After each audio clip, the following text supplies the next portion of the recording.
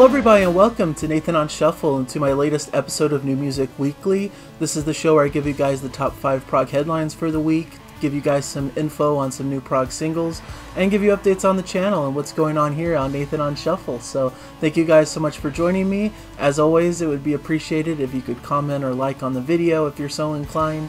And if you could subscribe if you haven't subscribed to the channel yet. Everything really helps me and helps me in my goals to reach a bigger audience in the prog community. So thank you guys for your help, and let's dive into the weekly news. This is June 9th, 2023. No, it's not. This is June 16th, 2023 at the time of recording this, and as usual I like to start with the new releases for the day. First of all, we have AVKRVST and their new album, The Approbation. This is their debut record, a Norwegian prog band, very much in the mold of bands like Opeth, Porcupine Tree, Tull. I did a review of it on the channel that I really enjoyed putting out there. That was done this past Tuesday, so if you are curious what it sounds like or want to hear more, I would really encourage you to check out the review. There's also several other reviews out there from all of the big prog people, you know, on websites and on YouTube and all of that as well. So definitely places to be able to check out the new record and check out people's thoughts on it. So I would strongly encourage that one. Also, today saw the release of Motorpsycho's new album called Yay. This is a Norwegian group that does almost a psychedelic type proggy sound. And this one's a bit more stripped back, a bit more laid back and acoustic in comparison to some of their bigger, heavier albums.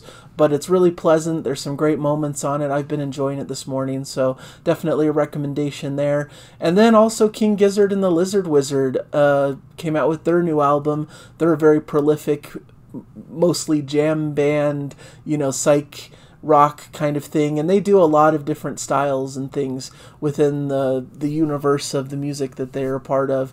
This one's more in the thrash metal type vein. The album's called Petrogeogonic Apocalypse, or Dawn of Eternal Night and Annihilation of Planet Earth and the Beginning of Merciless Damnation. So really fascinating record. I still need to dive in a bit deeper into it, but if you like more metallic sounds, there's a lot to enjoy here, similar to bands like, you know, Metallica or something like that. Very thrashy, very fun, a band that's always quirky and willing to play around with interesting concepts. So definitely worth checking out their new record. So those are the big ones that were on my radar. I know also outside of the prog realm, there's some interesting new releases, like Queens of the Stone Age have a new album more in that standard hard rock style vein that I'm interested in checking out. So, and I'm sure there's other big releases that a lot of you will be interested to point out and mention in the comments section. So really cool and interesting release day for sure.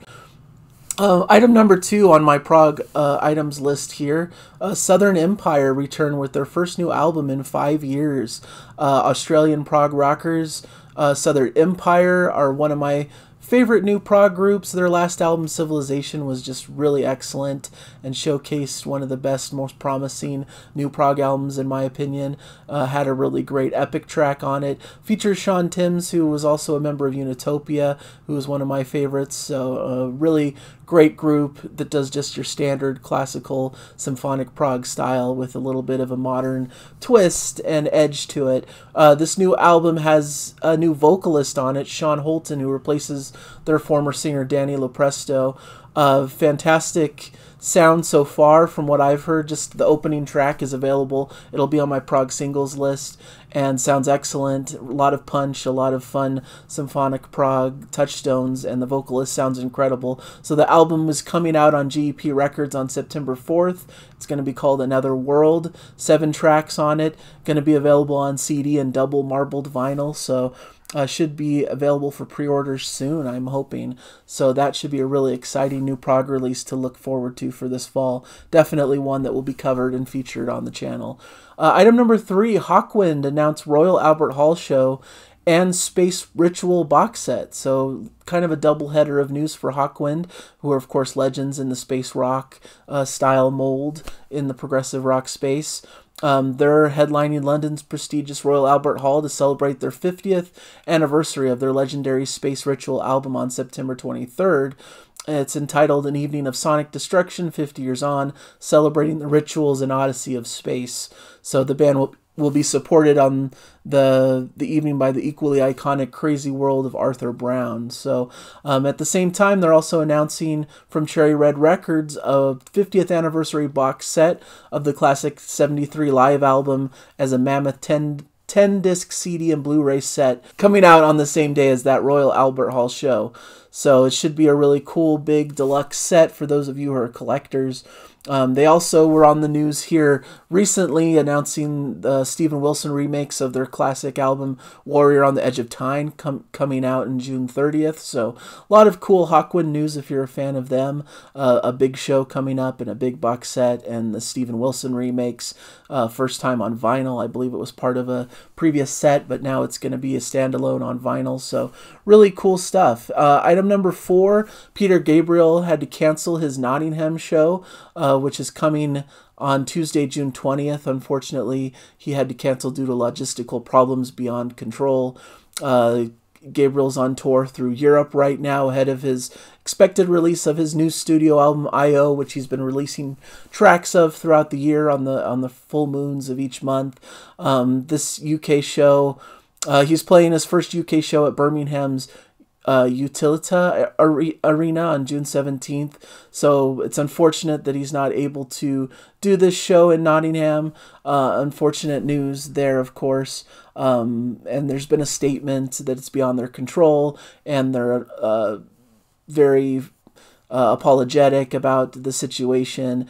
And if you have a ticket to that show, you should be notified by the ticket provider and receive a full refund for that show. So too bad in that space, but really good news that Peter Gabriel is continuing forward and has continued plans to keep touring, and the new album, the tracks from it sound really excellent. So some silver linings there, but unfortunate that he had to cancel that specific gig. And then item number 5, just a various smattering of touring news. Jethro Tull announced the 7 Decades UK tour coming in April and May in 2024. A run of 11 shows kicking off at the Beacon in Bristol on April 17th and wrapping up at Liverpool's Philharmonic Hall on May 6th.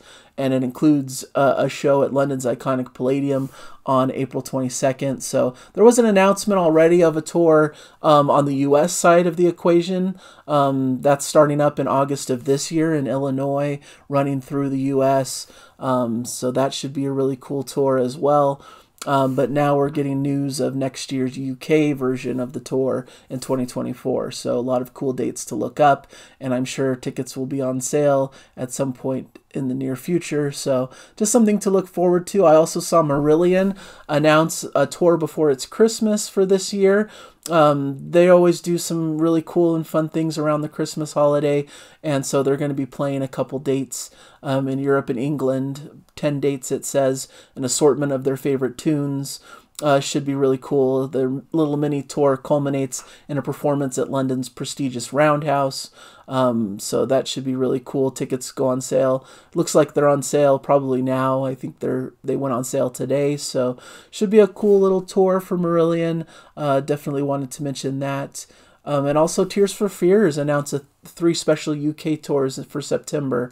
Tears for Fears are a really well established, great pop prog band. A lot of prog people really like them, even though they're more in the poppier vein with their material. They came out with an album not too long ago called The Tipping Point, which was really well regarded. So they have a couple really interesting shows coming up in the UK. They'll headline the Radio 2 in the Park event at Leicester at Victoria Park on September 16th. 2 days after, 2 intimate performances at Prism in Kingston. So should be a pretty cool set of shows for that band. And now heading into the Prog singles list, like I mentioned, that Southern Empire track Reaching Out is going to be on the Prog singles list, and a great new video and really great promising sound for their upcoming record. Motorpsycho, who I also mentioned as one of the big new releases, has a video out for their track WCA, so that's linked in the Prog singles list. I've put the track Envy of Nuns, That Was Then, They have a new video from their EP that they just released, which is really cool and really interesting. More poppier vein, but it features Alex Lifeson from Rush, so I think there's a little bit of a Prog adjacent connection there. But really cool female fronted pop rock type stuff that's really well done. And then we've got Sigur Rós, Blueberg.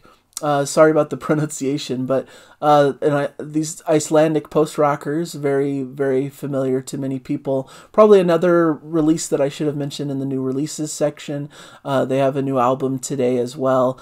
So they have this 10-minute track, a video of it that's really great atmospheric and beautiful music to listen to, almost like soundtrack type sound to it. So that's definitely one to check out in the list. And then a little bit on the more obscure side, Sons of the Tundra have a new album out today called The Only Equation, a UK prog metal group. It sounds very promising. This track is a single cut of one of the long tracks from it called The Rot.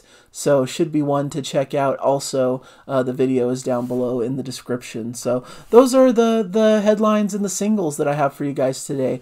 As for the channel itself, I already mentioned that this past Tuesday I did a review of Akrust and their new album, The Approbation. Incredible debut record from this Norwegian prog group that somewhat taking the modern prog scene by storm, and I think is well recommended for all of you people who enjoy the same music that I like. So definitely check out that review if you haven't yet. I also did a top 5 of best classic prog instrumentals, which was a lot of fun to put together, sticking mainly to the 70s prog era. I'm going to do a follow-up this next week of the top 5 modern prog instrumental tracks, which may be expanded into more of a top 10. I have just a lot of choices to pick from, so there will probably be a bit of an expanded list there for your guys' interest, but it showcases a lot of my taste in modern prog, and I'm really excited to delve into that.